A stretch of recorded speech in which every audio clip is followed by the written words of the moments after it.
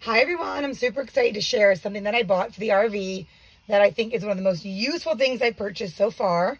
This is a tire pressure monitoring system, and it's from a company called EEZ RV Products, and this is their TPMS.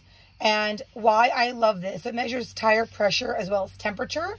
So this is what's super neat, that one of the reasons people have blowouts is low tire pressure. It can happen with changing of temperature or just driving conditions or when you put lots of miles on. So as a single RVer on the road, I want to make sure that I am not having blowouts or protecting my tires as much as possible. So this guy's really cool.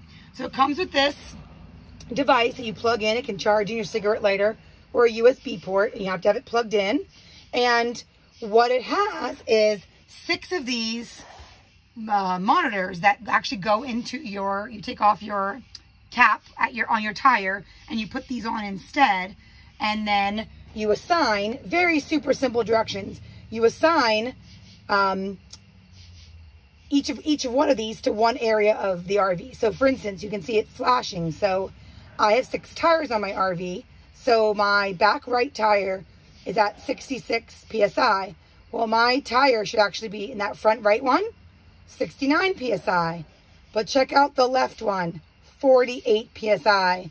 So obviously that's low tire pressure, and I now know actually it's interesting is all my tires need air.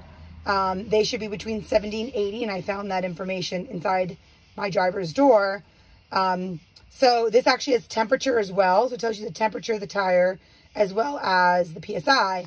So it's super simple. So I did this earlier in the daytime, so I'm sorry it's evening, but literally it's just this little thing right here that attaches and screws on to your tire where you put the air in. So that's basically testing.